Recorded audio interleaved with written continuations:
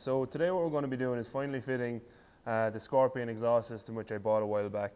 The good news is, and what was kind of put me off taking off, is I didn't know what I have to remove the really easy to fit Scorpion system. A lot of this video I might voice over because I don't know, can you hear it? Switch to the camera's audio. And you're back to me. The weather outside is really bad, so I don't know how the audio is going to come out if I just record off this mic. So I might do some voiceover stuff, and I might not. It depends on how it sounds later. But don't be upset if you hear lots of voiceover stuff. It will be the same stuff as I would have been saying anyway. So if you were to buy this kit, everything kind of over here is what you would buy or what you would receive.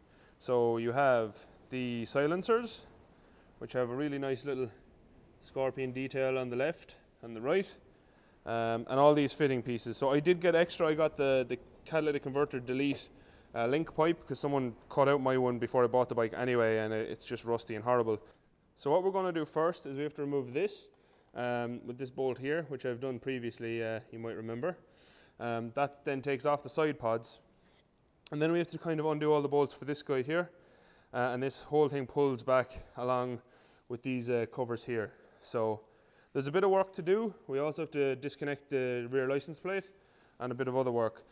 I would like to clean my bike for the toy run going on tomorrow, but it's just not feasible. I use this bike every day and the weather is absolutely atrocious. So what I'm going to do now is start undoing bolts, and yeah, I'll show you when we're getting on. What I'm going to do is do one side, so you'll get to see one side, and all you have to do is flip it over onto the other if you're doing the same thing. But essentially all we're doing is taking out this bolt, popping off the side pods. These two bolts here have to come out along with this one, and there's also a trim bolt right there that has to come out too. So then to remove the side pod top bolt, take that out, and then there's two rubber grommets, so a good sharp tug will dislodge the side pod. Actually quite easy to remove in fairness, and then you just need to do the same thing on the far side and you're all done. You then want to remove the side bolt, for lack of a better term, which mounts the kind of the rear grab handle frame section to the actual subframe itself.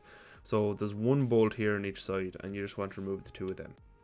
Then two lower trim bolts. I had to drill one of these out, but they should come out fairly easily, and you do get a replacement frame thing anyway, so don't worry if you do have to drill it. You then want to remove the two bolts shown here, the kind of outside too. Once you have them removed, you can then actually pull away the whole, I don't know what you want to call it, handle assembly, or you know, rear kind of assembly.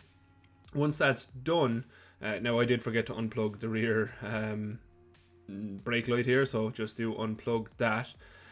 And once that's done, then you can actually just lift the whole unit up and pull it away as one, which is actually really nice and straightforward, to be honest, to remove it. Just a couple of bolts and then pull it away. So then you want to remove this bolt here, and also that cover will pull back from the grommet just above it. These two bolts as well, along with this 8mm here. And that'll remove that kind of heat shield section, but it also will actually unbolt the exhaust itself. There's two more bolts, lower link ones there we'll get in a minute. They're just holding on the kind of lower frame registration plate holder. So once you remove those bolts, you can take away the heat shield, and that also allows you to actually pull away the exhaust when you have everything else off. You also want to remove the Phillips head there shown either side, and that'll allow you to just slide back that horrible piece of scrap, hideous thing. I didn't like it. Then to remove the actual exhaust itself, you want to just loosen off the clamp. I took the bolt fully out. You don't need to. I just felt it'd give me more wiggle room when I was actually going to remove the exhaust piece itself, but not necessary. You then want to remove the two small bolts there that hold on the registration plate lower frame thing. Don't worry too much about that frame, because you actually get a new one with the kit, which you'll see in a few seconds. The new one is way prettier anyway, because it's new. Also, don't smash your hands like I did, because the tire, it hurts when you bash your fingers off it. To remove the exhaust, just tug back on it and give it a good wiggle and it should pop right out. It's very straightforward, and this standard exhaust piece. It's hideous and it's ridiculously heavy, so very happy to have it off the bike. You then want to remove the cat delete, the original cat pipe, if you want to fit the cat delete pipe. It involves lower clamp, removing the brake fluid reservoir, and also that upper bolt there. I'd also advise loosening off the bolt just above that one, which is a Torx head. It just gives you more wiggle room when you're refitting the link pipe. So this pipe was an absolute pile of scrap where someone had re-welded in the piece when they removed the cat. Hideous. This one is lovely, nice stainless steel. Fitment was perfect. Everything lined up the way it was supposed to in the original bolt holes with very, very little messing. Once you've that fitted, you just want to tighten back up the lower clamp, the top kind of bushing bolt, I suppose you'd call it, and also then just refit your brake fluid reservoir. Once that's done, you can fit your 1:2 pipe at the back, which then allows you to fit your 2 silencers. They're really easy to fit. They're just push fit with a single clamp on either side, and also then they have a kind of enveloping band clamp stainless steel thing that bolts into the supplied Scorpion rear hanger. Really straightforward to do, and they come with nice protective foamy stuff to stop them scratching your lovely new exhausts. So basically what we have here now is this new frame. This new frame bolts on here and on the far side, and then what we bolt to here is we take off this old piece. So this comes off the old frame, I'll show you in a second, and this bolts on here. From there we also get this, we get this new piece here with the Scorpion kit, just bolts into the original holes, and then you get this arm here that travels down between and bolts on to the new lower frame piece here as well. So it all bolts back up together nicely. And we also have a securing bolt here and here to keep the exhaust in place. Don't forget to cable tie your cables back up. So for reference, this was the old piece, and this is where you bolt on the kind of lower frame mount. Now, the only thing is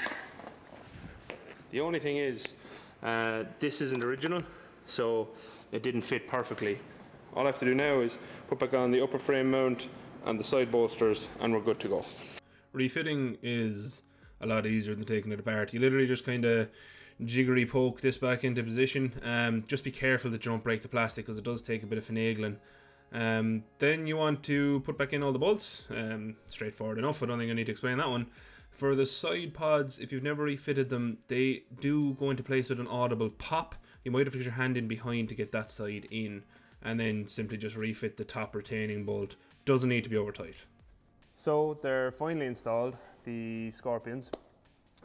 Not as bad to install as I even thought they might be. To be honest, they were actually really quite straightforward. It's just the fact that it's an underseat exhaust meant I had to take the whole back of the bike apart. But you know, their instructions are really clear. All of the mounting hardware that you need is there. It's really, really solid, as you can see now. So absolutely delighted with it. I think most importantly, what we're going to do now is the first startup test. So the baffles are in, and they're going to be staying in until I do the kind of the proper noise test video. So wait for that. But for now, we are just going to do a quick first start test and see what it sounds.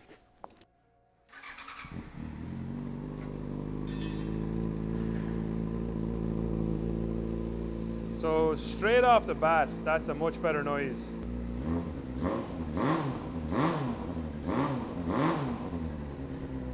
Yeah, not only do they look 10 times better, they sound so much better. I am really happy with them, and I think when you compare a more recent fitting video to this one, I think we have to take our hats off to Scorpion, because it did what it said on the tin. You know, all the mounting hardware came with it. It was pretty straightforward to fit. It didn't take me too long to fit them.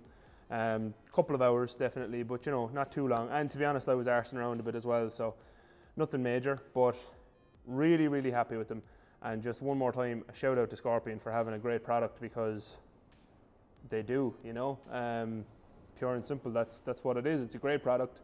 It came at a great price, Fitting was straightforward. I could have made it easier on myself if I was to do it again. I'm sure there are definitely things I'd do differently, but you know, even you know their new frame, everything, it's just really good quality. None of the bolts are made out of cheese. Everything threaded in nicely, and I always pre-check my threads anyway to make sure that, you know, there's no paint or anything left in them. But they're all clean. Everything sank in really, really easily. So I am absolutely delighted, and it means that I'll have the exhaust on for the toy run tomorrow. So yeah, it's a late enough night. You know, I had other things to do today, but I think all in all, well worth the effort. I'm absolutely delighted with how they turned out. So I'm just going to do a couple of last checks, you know, make sure that my brake lights work and my indicators still work after my arsing around with them. And then I'm going to head home. But there is a noise test video coming, but honestly, very simple, very straightforward. Do not be afraid to take this on yourself. I would, you know, if this is your first time kind of doing something like this, I would leave aside 6 hours to do it. I know you could probably do it in 2, but I think just so you don't lose anything, so you're not panicking, you know, why not give it the 6 hours just to make sure it gets it done. So give it a day. You know, if you're spending a day at home working on your bike, there's no harm doing that. So I have a few other bits and pieces to do here now. I just need to, you know, grease my chain and everything else for tomorrow. But one more time, you know, hats off to Scorpion. Great product, great price. I'm delighted with it. I can't wait to hear it out on the road. Preferably not tonight because the weather's awful, but I have to ride the bike home. So yeah, I'll let you know how I got on. But really happy with them. They look fantastic. They sound fantastic. Yeah, really good product. If you've watched, thanks for watching. If you've any questions on this install or anything else, you know, let me know. I'm going to be hanging on to the Phaser for a long time, so if you have any Phaser related questions, that's also no problem. Yeah, until next time, don't forget to like, subscribe, all that good stuff. Thanks for watching. Adios.